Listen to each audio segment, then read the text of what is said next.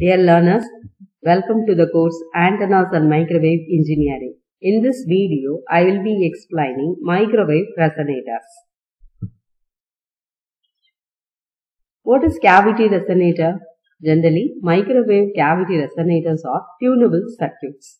A cavity resonator is a metallic enclosure formed by shorting two ends of a section of a waveguide. Cavity resonator confines the electromagnetic energy. They store the electric and magnetic field components inside the cavity, determines the equivalent inductance and capacitance. Within the cavity, various TE and TM modes are possible. A very high value of Q can be obtained with these resonators. A cavity resonators can be taken any shape or size which is decided by various factors such as resonant frequency required to be produced by cavity, mechanical consideration, desired value of quality factor, and a required value of shunt conductance. In microwave application, generally there are three types of cavity resonators are used. These are rectangular cavity resonator, circular cavity resonator, and re-entrant cavity resonators. We will discuss about these one by one. First type is rectangular cavity resonator. This figure it illustrates the rectangular cavity resonator. You see here this rectangular waveguide section. Both ends we introduce a short circuit is placed at two ends of the rectangular section. The resultant configuration is called as a rectangular cavity resonator, in which the signal bounces back and forth between the opposite poles. The resonant frequency for both T and TM waves FR is equal to 1 by 2 root of mu epsilon square root of m by a the whole square plus n by b the whole square plus p by d the whole square, where a, b and d are dimensions of the cavity. So from this figure, this is a, this is b, dimension b, and this is the dimension d, that is length of the cavity. So therefore, the resonant frequency can also be expressed as C by 2 square root of m by a the whole square plus n by b the whole square plus p by d the whole square. T modes with the same resonant frequencies as TM modes are called degenerate modes. The TM MNP and TE MNP modes are always degenerates if none of the mode indices is 0. We know that what is the representation of MNP, the subscripts of TE and TM. M represents half wavelength along x direction, N represents half wavelength variations along y directions, and P is the half wavelength variations along the z direction. For a given cavity size, the lowest resonant frequency is called dominant mode. Next, Q factor. Q factor is a measure of the frequency selectivity of a circuit. Q is defined as Q is equal to 2 pi maximum energy stored during a cycle divided by the average energy dissipated per cycle. Q is equal to omega R Ws by PL, where PL is the power loss, average power loss in cavity. Average power loss is divided into three parts. One is power loss in walls, second one is power loss in dielectric, that is PLD. Third one is power loss due to loading of coupled device, that is PL coupling. PL is equal to PLW plus PLD plus PL coupling. For loaded circuit, it can be represented as QL is equal to omega R Ws divided by PLW plus PLD plus PL coupling. So after that, we can write 1 by QL is equal to 1 by Q naught plus 1 by QC. Q naught is the unloaded quality factor, since QD much greater than QW. So therefore, QL is equal to Q naught by 1 plus K, where K is the coupling coefficients. There can be three values of coupling coefficient: critical coupling, overcoupling, undercoupling. The critical coupling K value is equal to 1. That means the resonator and the generator both are matched. That is equal to K is equal to 1. QL is equal to Q0 by 2. Overcoupling means when coupling coefficient greater than 1. Here the cavity terminals are at maximum voltage and the impedance at maximum voltage is standing wave ratio rho. So therefore K is equal to rho. The quality factor QL is equal to Q0 by 1 plus rho. Similarly, the undercoupling means it is K is less than 1. Here the cavity terminals are of minimum voltage and the impedance is equal to reciprocal of SWR. That means 1 by rho. So here we observe that this is the plot for SWR and coupling coefficient.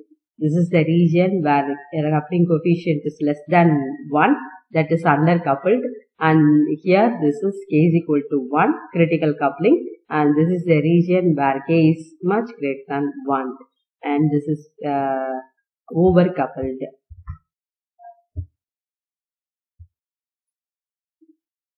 Similarly, observe the SWR standing wave ratio for the corresponding coupling coefficient.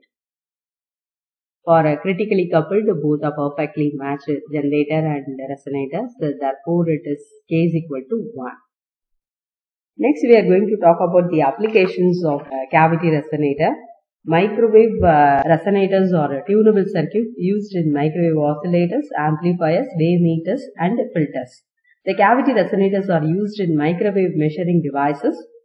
Here I have listed a few of them. We will discuss one by one. First one is microwave filters. This figure it illustrates notch filter with a cavity resonator. In notch filter, the cavity dimensions are flexible.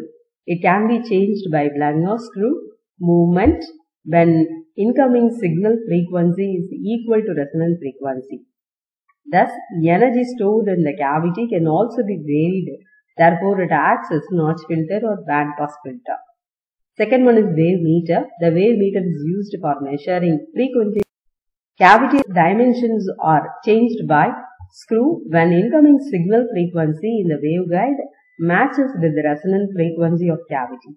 The cavity absorbs power and output of waveguide is minimum. A calibrated micrometer scale gives directly the frequency. Figure 4 it illustrates the wave meter. And next application is microwave signal generation. Cavity resonators are used in reflex klystron and magnetron for generation of microwave signal. Next one is radar systems. Cavity resonators are employed in duplexes of radar systems. And another type of cavity is re-entrant cavity. In order to maintain resonance and operating frequency and for efficiency, energy transfer into cavity resonator, the inductance and capacitance must be reduced. The re-entrant cavities are specially designed to meet this requirement. Re-entrant cavity is one in which metallic boundaries extend into interior of cavity. One of the commonly used re-entrant cavity is coaxial cavity. Generally, these re-entrant cavities are used in klystrons and other microwave tubes.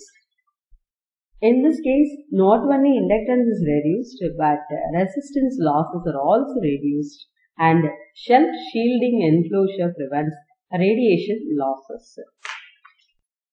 So, these are the various re-entrant cavities.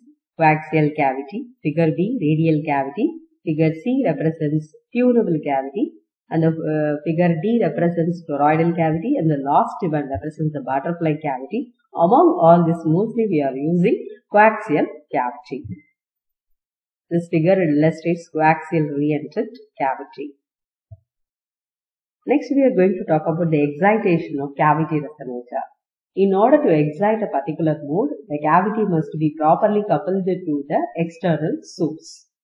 Different coupling methods are used in microwave filters and wave meters. We will discuss one by one. The first type is loop coupling. The figure illustrates loop coupled cavity. So you see here in a rectangular cavity that is loop coupled to a coaxial line. A loop is coupled to the rectangular cavity. The loop size is very small and the current in the loop can be considered to be constant. The conduction current in the loop produces a linking magnetic field. The loop is capable of exciting any cavity mode. The plane of the loop is placed perpendicular to the magnetic flux lines. Another type is probe coupling. This figure illustrates probe coupled cavity, a rectangular cavity that is probe coupled to a coaxial line.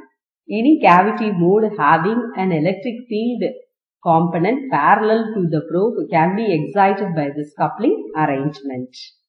And another type is aperture coupling. Here this figure 9 represents aperture coupled cavity. Here you observe in the rectangular cavity there is an aperture or iris is provided in the waveguide section. It is otherwise called as iris coupling. A magnetic field component that is parallel to the long dimension of the slot will be coupled through the aperture.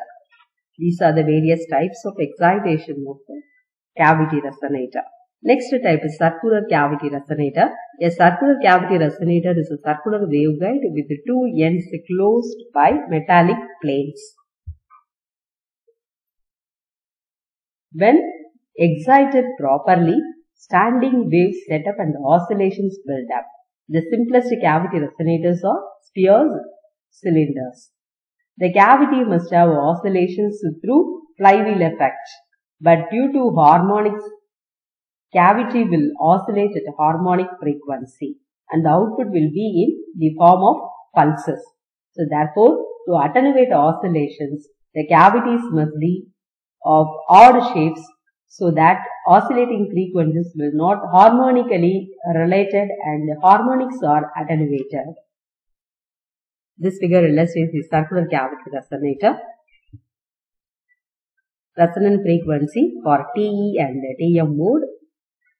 These two equations represent the resonant frequency for TE and TM mode. It depends upon the dimensions of the cavity. Generally, resonant frequency determined by the dimensions of the cavity. So, cavity resonators are used in klystrons and reflex klystrons. I hope you could understand microwave cavity resonators in detail. Thank you.